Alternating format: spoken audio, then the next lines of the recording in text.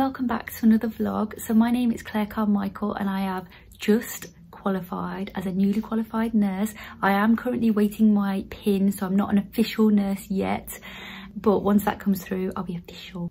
So today I'm going to talk to you all about the new NMC standards, what they are, what it means, what's been added, made simple, easy to understand so that you get it. And I'll put all the links below so you can have a look for yourself. The first part I'm going to talk about is all about students and pre-registration standards, and then the second half of this will be all about the practice supervisor role, which is the new mentorship role. So let's get started with students.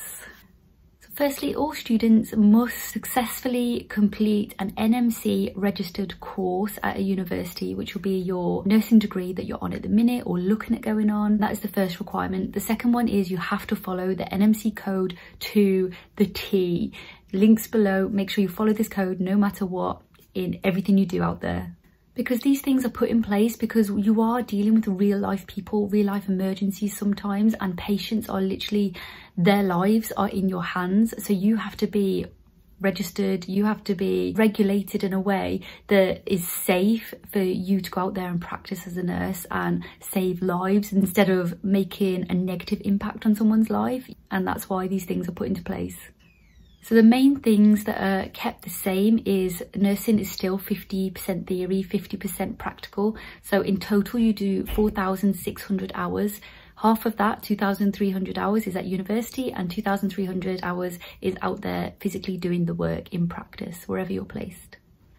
So some of the new things that have been put in place in the new standards is that student nurses will now learn to do venipunct bloods.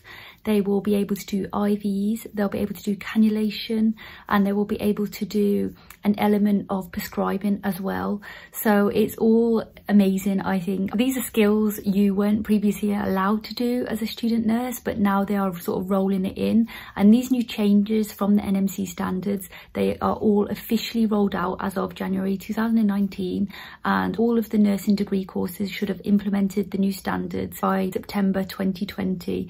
So have a look, ask your universities what standards they go under and what changes they've made, and look into it each university yourself to find out more.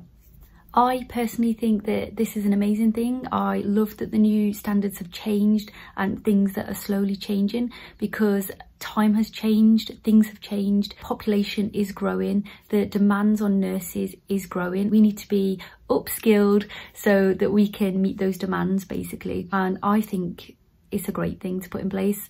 You might not think so, but I think it's amazing, and it's always nice to learn a new skill. Now the second part of this vlog is all about practice supervisors and practice assessors, what it all means, what is the new mentorship, and all of that jazz I'm going to tell you now.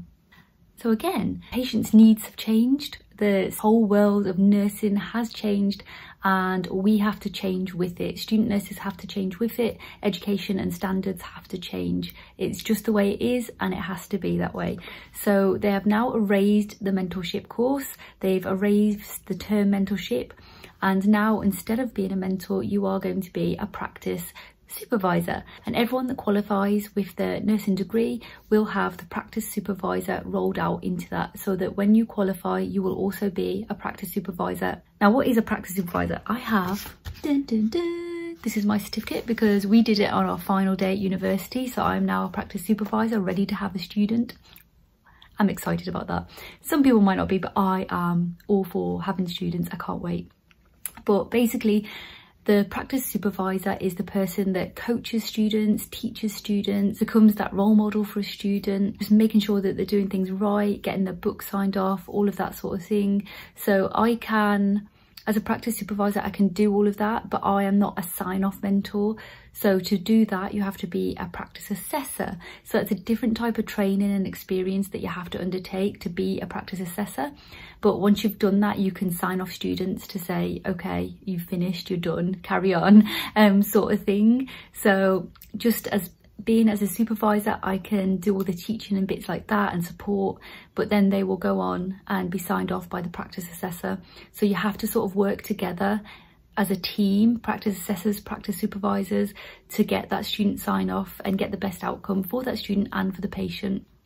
And not only do you have the practice supervisors and practice assessors, you will also have then the, I think it's called the practice education side of it. So someone that's in between the placement and the university that oversees everything to make sure that everyone's on target, that everyone's doing what they should be doing, that there's no discrimination, there's no favoritism, and that students are looked after, as well as the assessors and the supervisors being looked after as well. So it's like an overall body seeing it so that nothing goes wrong. Hopefully things are going to be better on this new practice supervisor assessor sort of pathway. I personally think it's a really, really good thing. I love that everybody can be a supervisor now. Everybody can sort of put their initials on the book and sign off certain skills wherever they go. I think that's amazing, because it is a struggle at the minute with the old sort of mentor system. Not many people are mentors, not many people wanted to be mentors. I think it's an amazing idea. I think it's going to be fantastic, hopefully.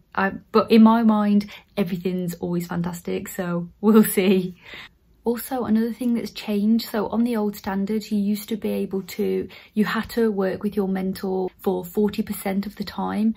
It looks like they've scrapped that now. I'm not 100% sure about that, so I need to look into this, but there was an article about it, and you don't have to work with your mentor or practice supervisor for 40% of the time now. You can sort of observe them for a day or an hour or a few hours, make sure that they're doing that skill properly, and then you can sign your name against it to say, yeah, I've seen them do this, they're confident and competent to do it, and sign your name next to it. I'm not sure what I think of that part, but I think, again, that's just the way it is. It's short-staffed out there, the time constraints and everything like that. I'm assuming that NMC wants students signed off as quickly as possible, but I don't know. I'm not sure about that.